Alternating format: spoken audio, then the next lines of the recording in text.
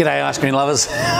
Welcome to this session of Scoop School. It's always lovely to have you here. I hope you enjoy it as much as we enjoy putting it on. You would be surprised how many messages we get, both through YouTube but also through Instagram. People are saying, hey, I'm in the nether regions of the world and I opened up my ice cream shop based on your videos.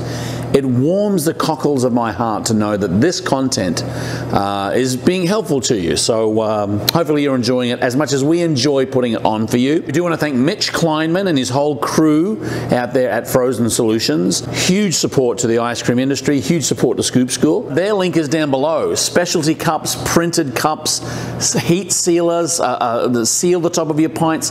They rent ice cream machines, they sell ice cream machines, and a good backup people to have in your Rolodex. Click on the link below, lots of stuff on their website. Okay, so we're going to just talk a little bit about shake mixers today. We've spoken about them, I don't know, maybe 2 years back. If you've been watching these or watched all of them, you'll notice hopefully the quality and content is getting better as time goes by. Back those early videos, they were kind of cringe-worthy. But we did speak once about shake mix, and a lot of stores now are kind of trying to signify themselves a little bit differently with their shake program. Ice cream shakes, thick shakes, milkshakes are selling anywhere between $7 and $9, $10. I'm not talking about the freak shakes, I'm just talking about standard, really good quality milkshakes. Some of these places are using a shake base, and it's a pretty simple process.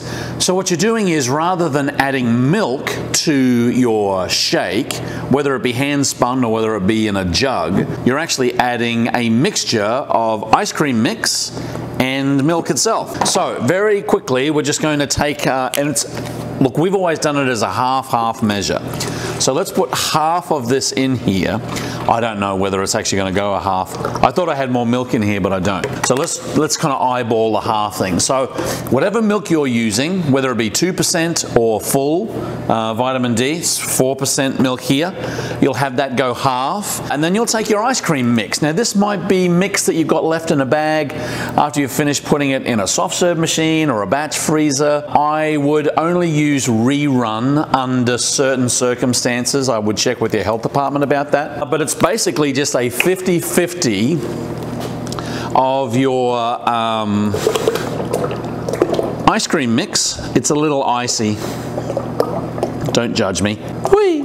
So what we would do is get a whisk here. Now I like to just kind of ramp it up a little bit as well and put a little vanilla extract in it. So I'm using Van Gold by Lockheed Vanilla. It's just a quarter of an ounce would be fine.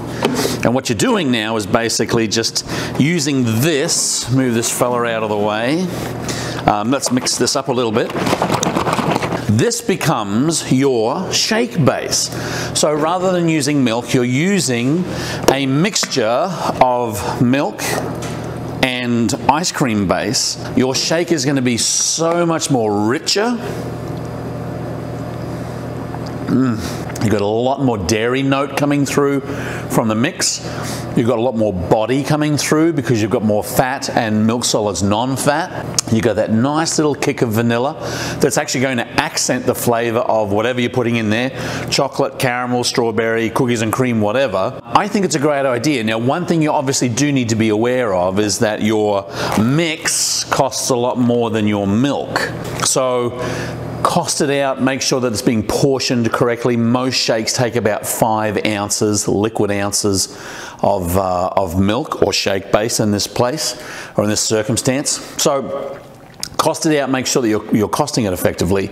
But again, people buy shakes and they are coming to your restaurant not necessarily just for cost, they're coming for value and experience. So if your shakes are just so much more rich and creamy than somebody else's, they'll drive past 2 or 3 other shops to get to yours, just primarily because one aspect of your business is you're going the extra mile with a shake base rather than a milk base. And look, you can even do a little blurb on your website or on the wall somewhere to say, hey, this is why our shakes taste so fantastic. We use a blend of our ice cream mix or whatever it is. You don't have anyone that's trying to lose weight buying a 16-ounce shake, just to let you know. So I think you should be okay. Anyway, that's a very simple way of enhancing your shakes using a shake base. Let us know what you're using. Do you just use milk? Do you use full mix? I know some companies that use full mix.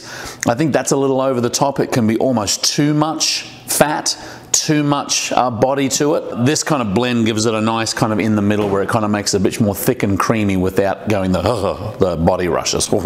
Interested in your experience, and try it and let us know how it goes.